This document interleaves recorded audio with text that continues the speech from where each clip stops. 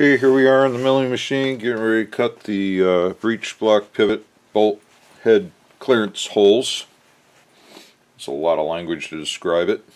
I'm going to use a 1/2 inch Forstner bit. I've aligned the point of the bit just maybe a tiny bit proud of the surface of the wood. It's right on the edge, or maybe a tiny bit proud, which is fine. It gives me a little bit of adjustment room later. Get my head in your way here and look at it with the flashlight. Yeah, I'm really happy with it. How I identified where to do it is I drop the action down in the wood. Now, of course, the aft end of the action is going to fit all the way down in there, and this end is sticking up because the bolt heads are in the way. So, sure, one could remove the bolt, but that's a lot of unnecessary effort. I like to align the bolt heads and nut slot, the screwdriver slots, vertically, and then put the action in here, but hold the aft end up so that the steel is parallel to the wood, the way it'll be when it's down in there. So you don't have an angle based on the air. Make sure it's flush against the back, and then mark it on both sides. And then quadruple check it several different ways and make sure you're really happy with it, because there's no way to put this material back. And now we'll go ahead and make this cut.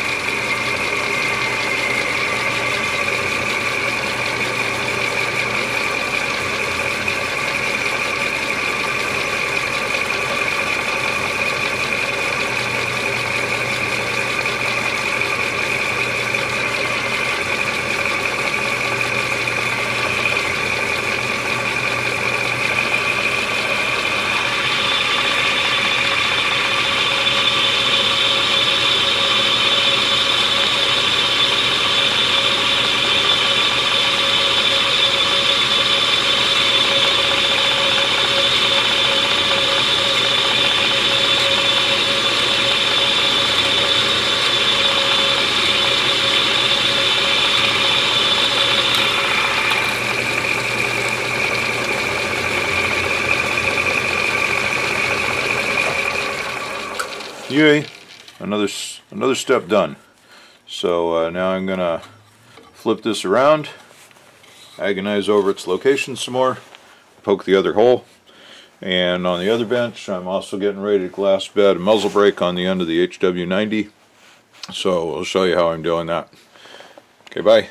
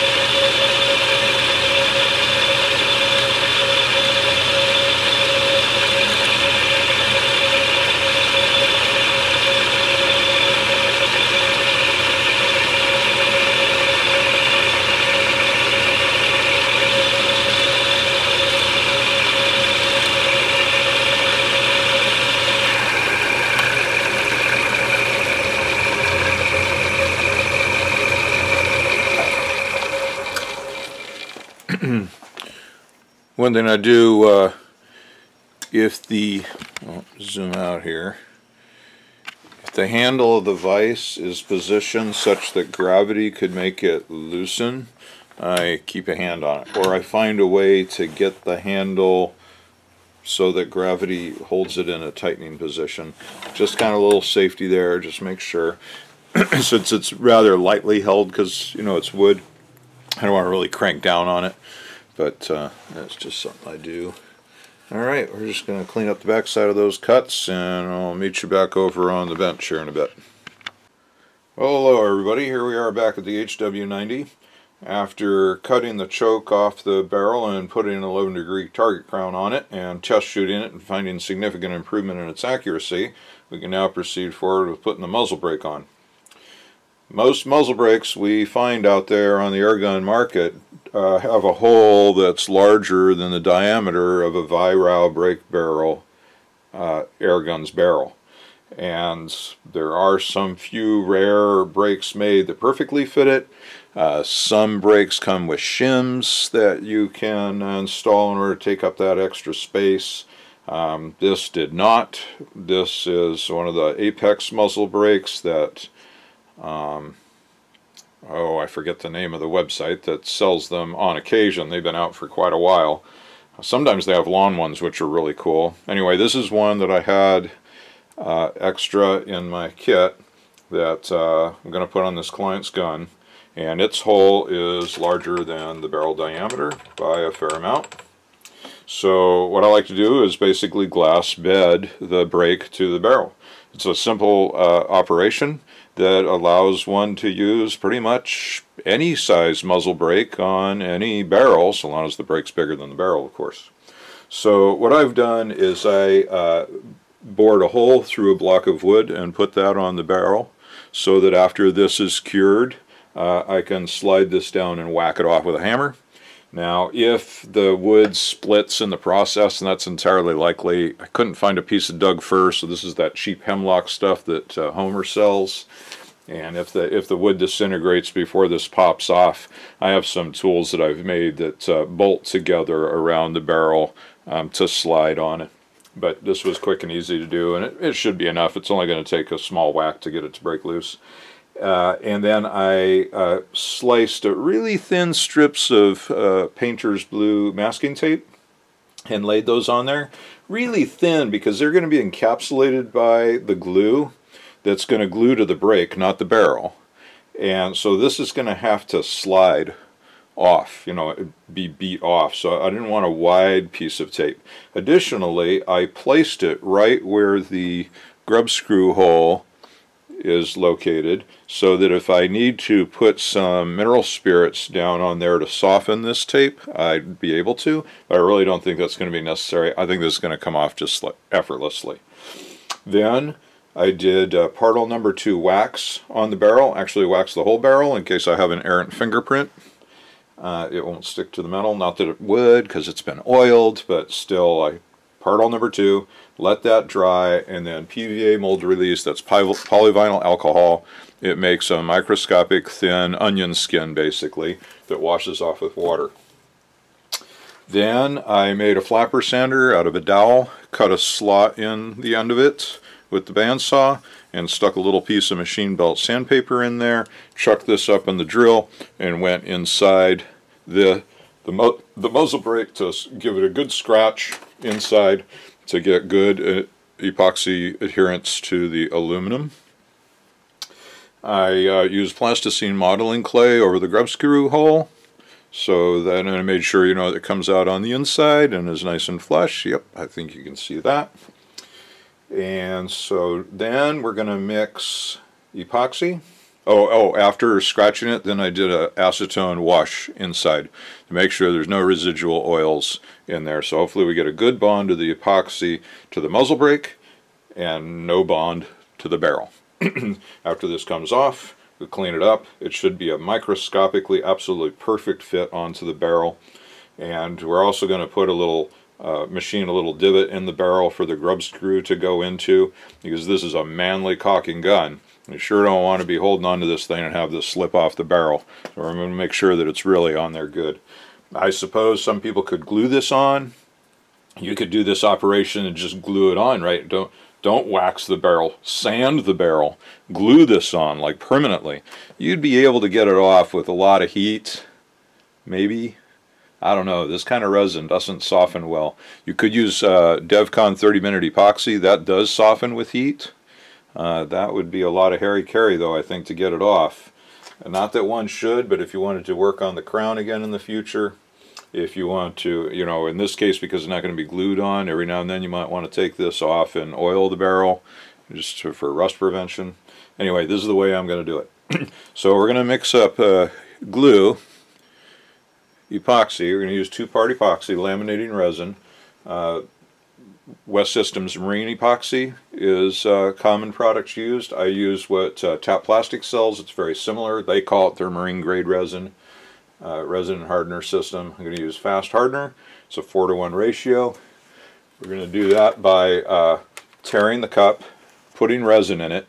We're going to take that number that's on the scale and multiply it by 1.25 because it's a 4-to-1 mix ratio.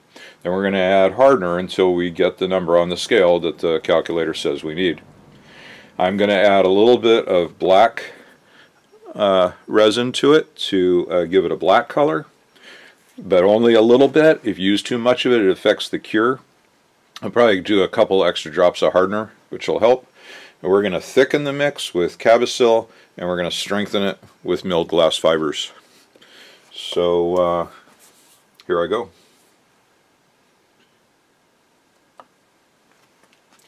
So turn the scale on with the cup on. It's already taired. It also has a tear button.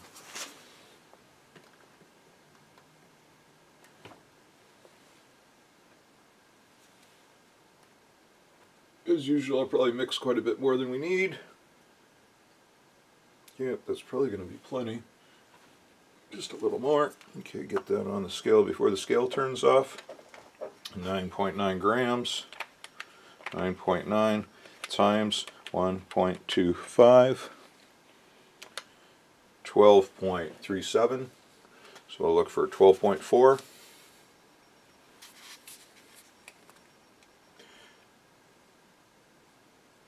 To keep the scale awake, you know, if this, let's say the hardener is really slow to come out of the bottle, it's cold or something, you can just touch the scale to keep the scale awake. Okay, 12.4.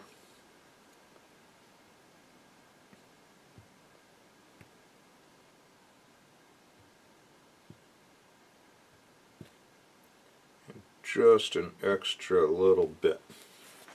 Just an extra drop. Okay. We're done with that. We're done with that. Stir stick.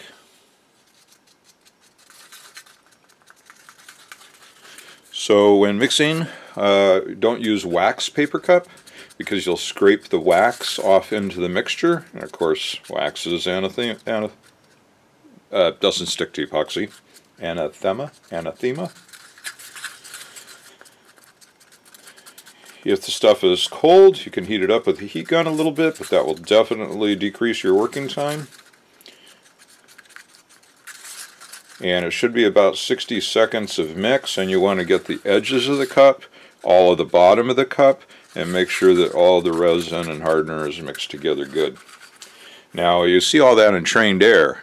If you need to do an epoxy fill, you can mix it with a color, and you could fill something, you know, maybe on a stock, turn a bummer into a feature.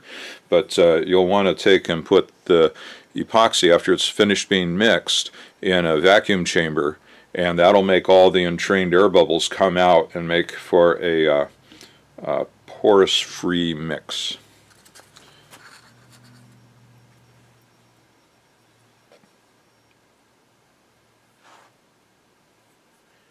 Alright, a little bit of black here.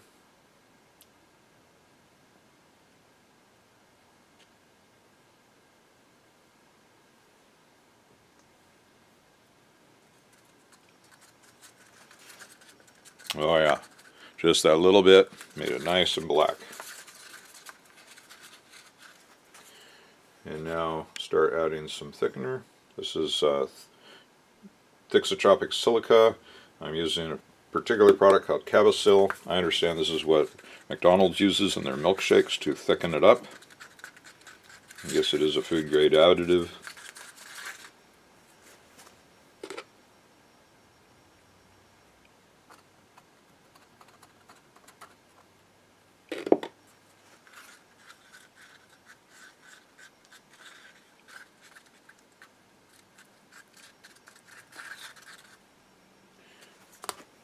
Getting thick, not there. Going to put a little more of that in, and now get on with some milled glass fibers. And and this should just be about it. Now if you're doing this and you find out, oh dang, I added too much, you can just judiciously blow on it to blow the excess powder out, but don't breathe in. I like to do it near the ground. This stuff is heavy, it falls out of the air almost immediately. You could also do it next to a vacuum. I have a system over here. I can't see in my little tiny viewfinder, but I see my hand. So this is a motor speed control switch that I wired up. I can plug the vacuum into it, and then I can throttle the vacuum way down to just a real slow purr. Alright, got you back in view there. So let me check my thickness.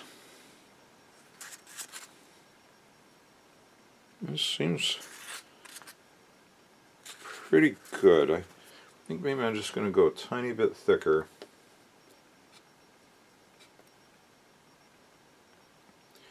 If your cabosil gets clumpy from absorbing moisture in the air, you can use a flour sifter.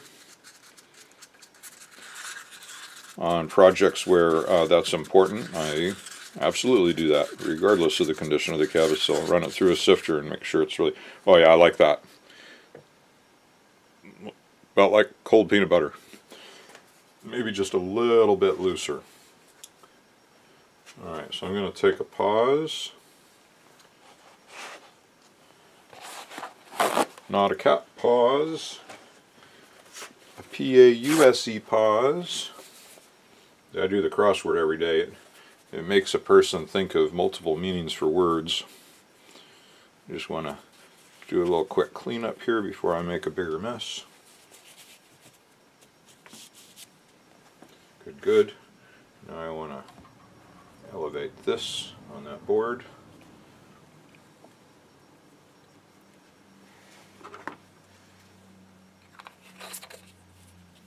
Oh, and then what I'll probably do later is take a little piece of saran wrap, a piece of plastic bag, and stick it over the lid, and then screw the lid back. Stick it over the top of the bottle and screw the lid back on. These bottles come with these stoppers in them. They're really hard to remove because you can't let air in to get it out, and so I don't really like reusing them. They're just kind of a pain in the butt. Alright, so here we go. We got mixed glue. Yeah, I wanted to give myself a little indicator of how far is too far. Just like right there. We'll pull that off in a minute. It'll help me judge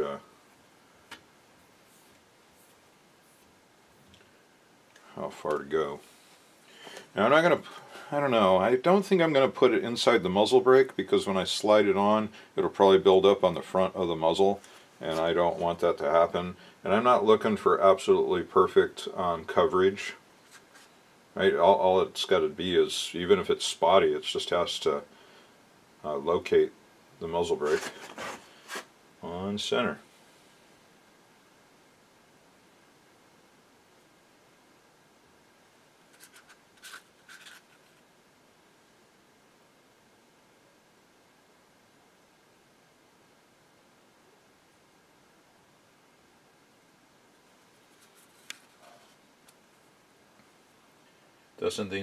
Doesn't this seem a little scary? Oh my God, what am I doing to this gun? Will it ever come off?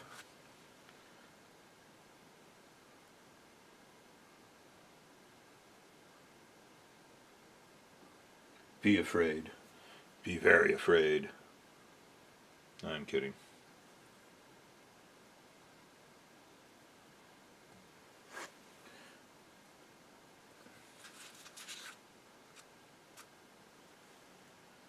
Alright.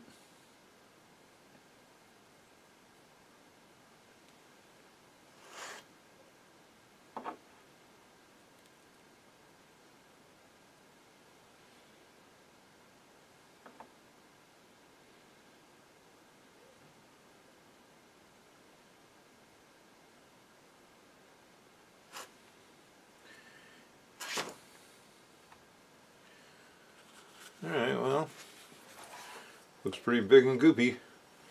I have some paper towels ready. Although a lot of times it's easier to just let big goopy stuff cure, because then it picks off. You can heat it up with a heat gun and carve it with a knife, and if you try wiping it all off, and then you end up with this really thin mass. But anyway, we're going to find out how this behaves as we put this on.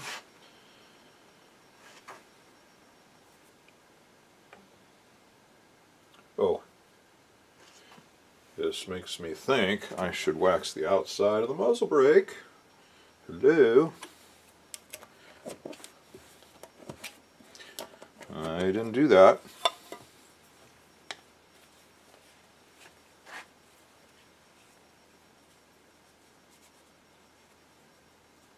Uh-oh. Got a little bit on the inside there.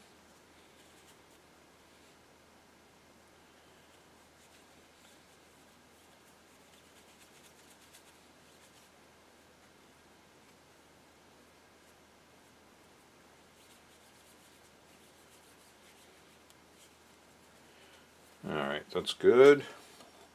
Good, good. Glad I thought of that. And now, a little acetone wipe on the inside edge where I kind of got a tiny bit of wax.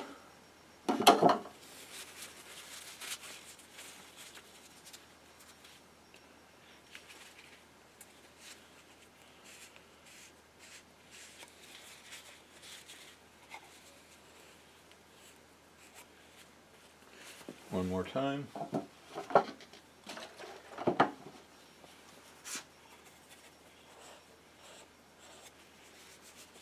All right.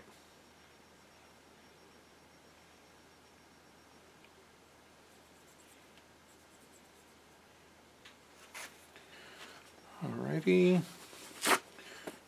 And it's not really necessary, but I'm going to go ahead and do a wipe of PVA on it.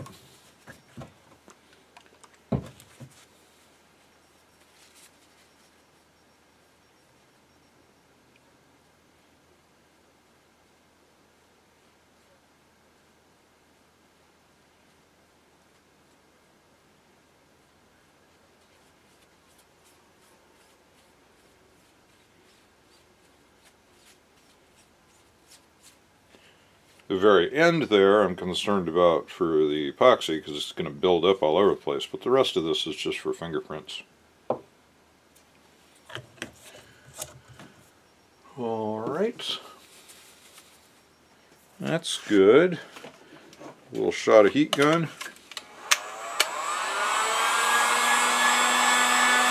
Just to dry it quick.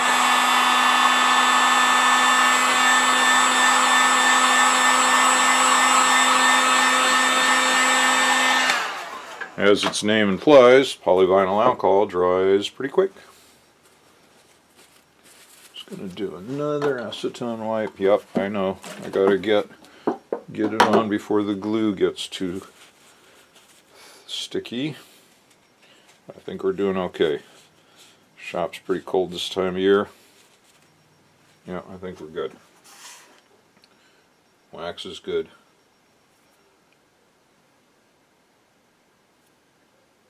Here we go.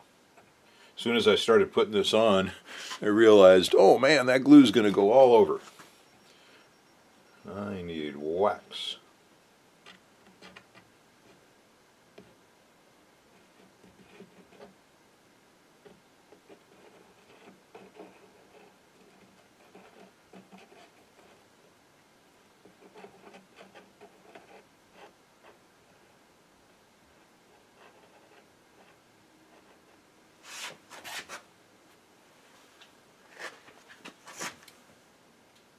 Looks good. Muzzle is clear.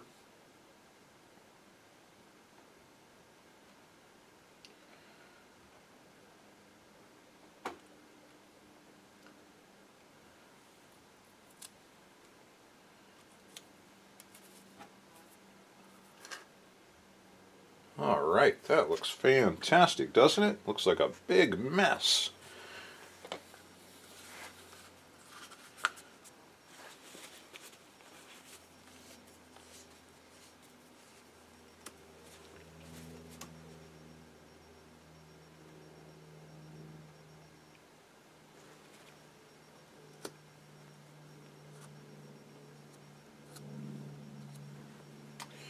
Yep, latex gloves would be nice.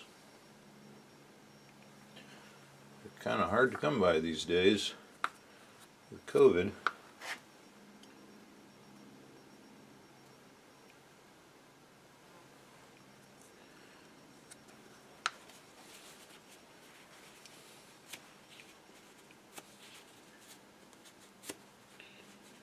Now you see why I worry about the accidental fingerprints.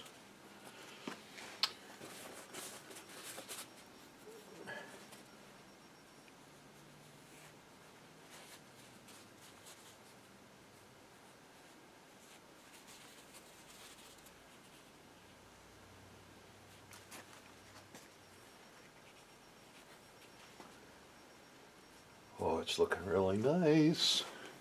This is gonna be cool.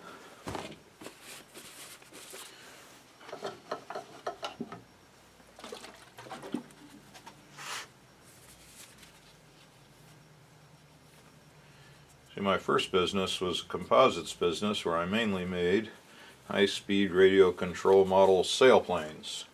We call them slope gliders.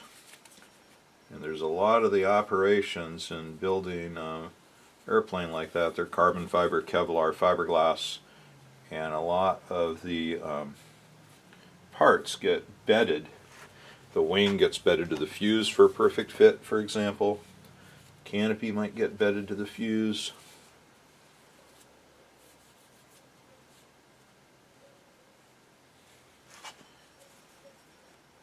And it's a great technique for dealing with all kinds of issues with guns.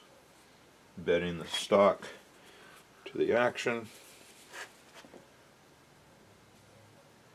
Bedding, you know, if you have to shim a scope a whole lot in order to achieve the point of impact you're looking for, after shimming it, I shim it with little thin strips of masking tape like we just did. Once I get it hitting on target the way I want, then take the scope off the rings and put epoxy in the rings and bed the scope to the rings. And then you end up with a perfect fit. You can crank down on it.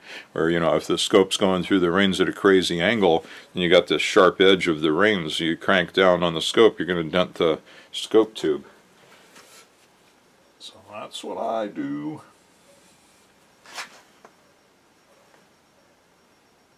This looks great.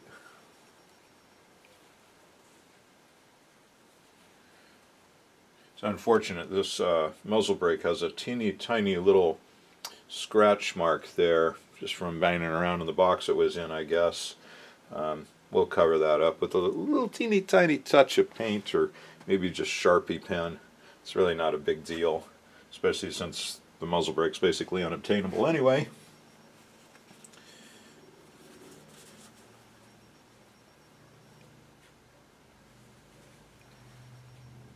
Yeah, I know, I need to stop playing with it, but it just looks great. So the next project you see behind this one, right here, the HW30, this action is down. I cut these holes yesterday and they came out absolutely perfect. Here's the other side. Absolute perfection. And sure, I don't put any fingerprints on this one. It's not waxed, but it's well oiled. And I didn't. So next is I got a glass bed the action to the stock, and then it's going back in the milling machine to finish cutting out the depth of the trigger guard, which is missing by not much,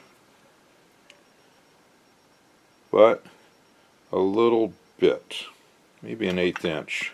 And you can see here from the space of the trigger to the guard how much deeper the guard has to go in. And then once it's down in there, this will be buried inside the wood, and then I'll be able to finish shaping the wood down to the trigger guard. That's why I cut it a little shallow. It takes more time, extra steps, but I achieve perfect results.